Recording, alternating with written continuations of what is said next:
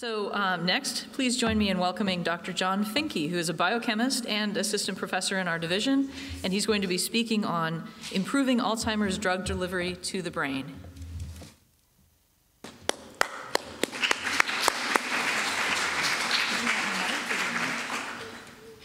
All right, thank you. So I've been here for a few years, and what I'm going to be telling you about today is work that's been done here at UW in biomedical sciences. So I've been waiting for this major to come along to codify the work that I've been doing. I mean, it's nice that it's under environmental science. It's great, but you know, I mean, it'd be nice to also call it for what it really is, which is biomedical sciences. Oh, something got popped up. So looking here, my research here is about looking at methods to improve delivery of drugs into what's called into the brain, and this is a very, very hard problem.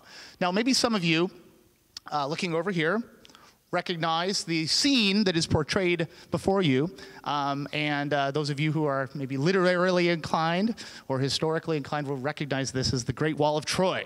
And this was a wall that was considered to be impenetrable by conventional military forces of the day.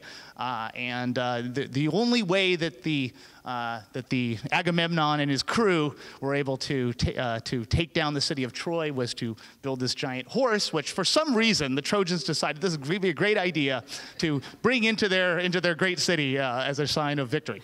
And we all know what happens after that. Everybody, Odysseus and Achilles broke out of the horse and sacked the city and took back their Helen. So although I don't want to make that analogy too close to what we're trying to do with your brain, I do want to kind of use this analogy that sometimes we need to trick the body and trick the brain to do things that are medically beneficial to it, okay? So even though there might be barriers in our body that are very hard to get through, if we can somehow learn how those barriers work and to learn where those secret passageways might be to get us in or possibly prevent things from getting out, we can actually effect positive change health-wise. Okay, so I want to first just briefly talk about Alzheimer's disease. Most of us know about Alzheimer's disease. We maybe even are beginning to know more people than others in the past about people who have Alzheimer's disease.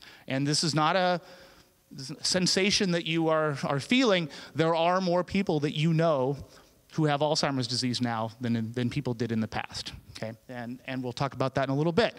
But Alzheimer's disease, as many of you might already know, is a memory disease in that it primarily affects your ability for recall, although it does affect other parts of the brain as well. So one of the hallmarks of Alzheimer's disease is that you have a shrinking of the brain. In particular, the certain areas that are associated with memory and language are particularly reduced. Okay, so the hippocampus down here and areas of the cortex are reduced, and that's in part why you see individuals with Alzheimer's have a lot of problems with memory and also with speaking. Now, the true actual definition of Alzheimer's disease is not that you can't remember. There's actually a number of other dementias that can cause this to happen. The true hallmark of Alzheimer's disease is actually if you were to go into those regions where you actually have the brain shrinking abnormally and stain them, there's a certain stain that will identify these things called plaques made out of a protein called beta amyloid. And that is actually, it's always done post-mortem, and this is the actual hallmark, the definition of Alzheimer's disease. Okay, so if some people volunteer to have this particular post-mortem examination of them done in order to know whether they really had Alzheimer's or whether it was something else. Okay, why is this important? Well, I can tell you here in a fairly short amount of time, what is being shown to you here is a kind of a circular pill that increases in size. And that size is reflective proportionally to the number of people who will be getting Alzheimer's disease starting around 2000 and 2050. And the number is estimated to approximately triple or maybe even quadruple. Now, is this something that David Hirschberg should go out and investigate as to some sort of virus that's causing Alzheimer's disease in our population? No. In fact, if anything, it's going down slightly. The main reason why more people are getting Alzheimer's disease is because we are eliminating other sources of death. We are a victim of our own success in a way. We have eliminated other ways that we die, and so Alzheimer's disease is basically affecting those who are reaching a ripe old age. So living longer does have benefits, but one of the costs is going to be dementia, unless we figure out a way to fix it. So you'll notice that the 85 plus section of the pie is the one that is growing to the greatest degree. Okay, so there's a lot of things to worry about in this world. Alzheimer's disease, global warming. Is my kid going to pass his spelling test? I mean, these questions are above my pay grade. But I can put the importance of this issue in terms of medical costs, okay? So right now, Alzheimer's disease relative to a number of other chronic conditions is somewhere around 12% of our healthcare budget. And that's not small potatoes. That's a pretty good chunk for one disease. However, in 2050, when those demographics change, it's going to be 1 trillion dollars annually instead of 200,000, and that's going to be probably more than 1 out of every 3 U.S. healthcare dollars. Okay, so this is almost one of those problems where it's almost you don't even want to think about it. So, but it is coming, and it is something we're going to have to deal with. We got to find ways to deal with this, and there's a lot of health kind of care approaches to this, but one of the other approaches is drugs. Okay? Alzheimer's drugs. Again, not the best news here. There are a total of 5 FDA-approved drugs for Alzheimer's disease. Of those 5, none of them stop the disease. They're only symptomatic or palliative in that they only just manage the symptoms. They don't actually slow the disease down at all. If you look at kind of the success rates out of the 500 drugs that have been tested since 2002, there's only been 1 that's been approved, and it's one of the drugs that is listed up here in the group of 5. That's a 99.8% failure rate. And you compare that to cancer, which is like 80% failure rate, 81% failure rate. That's pretty bad. And what it really does is it shows you the difficulty of addressing this particular condition. Now, a popular target that a lot of these drugs are going after is the stuff that I talked about earlier, these plaques that are forming in the brain, or at least the protein that produces these plaques. Now, there's some debate about whether that's the best strategy, but that is our first kind of big biomarker that we want to attack to try to see if we can reduce the symptoms.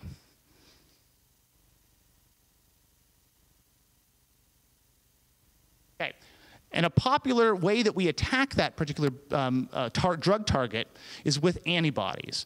Now, antibody immunotherapy has been popularized now for a number of indications like autoimmune disease and cancer, and it is the type of drug that is being used to address Alzheimer's disease predominantly.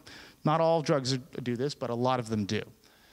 And the nice thing about antibodies is that they, unlike a lot of drugs, they are very good about going after the thing that they're supposed to go after. And this is very important when it comes to drugs.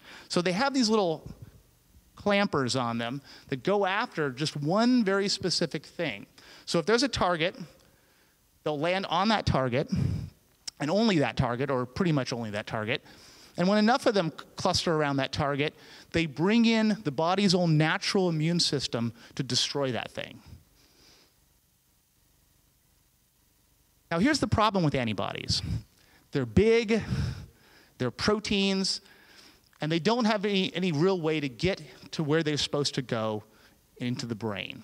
Now, for some indications, this isn't a big problem, but for Alzheimer's, the brain is where all the action is, and that's where you need them to go. In a best-case scenario, you might have a drug like L-DOPA that's used for Parkinson's disease, and that's 5%, which doesn't sound very good. But for brain drugs, this is great. This is like a major success. The current reality for antibodies is actually 0.1%. So out of every antibody that they put into you to test you for Alzheimer's disease, 1 in 1,000 is actually ending up where it's supposed to be. So it doesn't look so good. However, there's a little bit of room for optimism here. A recent study in Nature has talked about a new antibody drug, aducanumab. I'm sure you've heard about it. And it actually has been shown to reduce the beta amyloid load in the brain, and more importantly, halt the decline in symptoms of, in a dose-dependent manner of people who have Alzheimer's disease. Now, this is just a phase 1 trial, needs to be backed up, needs to be repeated. But the thing that I found interesting about this study is the fact that if you also look at how much gets into the brain, it's not 0.1%, it's 1.3%. Okay? 13 times more than your regular old antibody. And that suggests that the blood-brain, getting things into the brain, may be the key to success.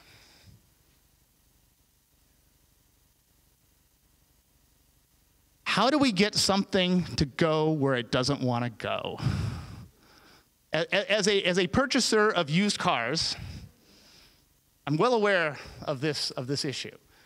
And no, we're not going to inject anyone with miniature inflatable gorillas. That's not the solution. Okay, so but we can learn something about the used car lot sales tactics. And there's 2 strategies to get customers onto the lot and get them to buy a car.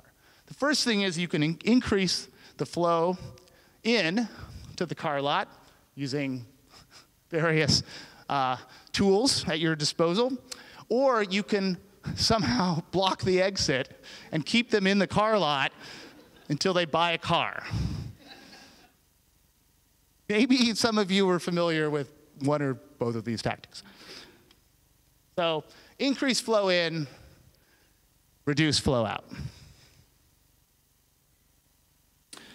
So our question we want to ask is, can sugars improve antibody delivery to the brain? And we're going to take a lesson from viruses. Anybody know what this one is? Look familiar? David's not here. I could ask him. He'd probably know. So this is HIV.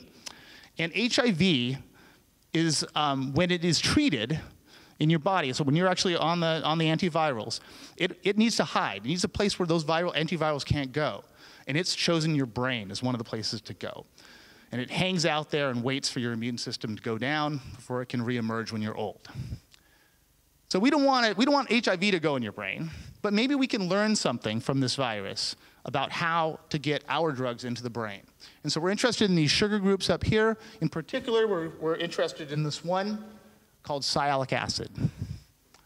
HIV has a number of them. This is the one that for a number of reasons, we're interested in.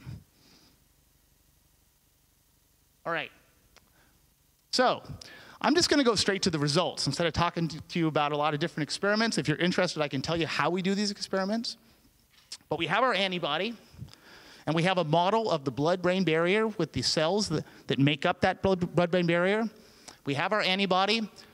It doesn't get into the brain very well normally. Let's see what happens when we put on a sugar. No effect. Shucks. Okay, that's it. Talk's over. No, wait. There was another way to get antibodies in the brain. And that was not so much that you encourage them to come in, but once they got in there, maybe you could trap them. Okay? So getting out, they actually get out moderately fast. There's actually a transporter that actually kind of pumps them out at some rate. So let's see what happens when we put the sialic acid on there. Okay? It actually is shut down. Okay? So it appears that this particular sugar does a good job of keeping it from getting out of the brain, not so much getting in. But here's the thing that I think is most interesting about this experiment that we found out. The sialic acid, when we make this protein conjugate, only 20% of the antibodies actually have the sialic acid on them. So what that means is that it shuts down the whole antibody export system.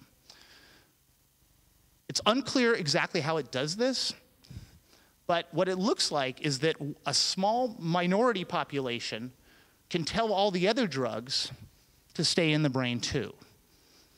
And so now we're talking about something that could potentially, maybe we don't even need an antibody. Maybe we need something that mimics this antibody and keeps any antibody drug in the brain, not just the one we're playing with here. So future directions here.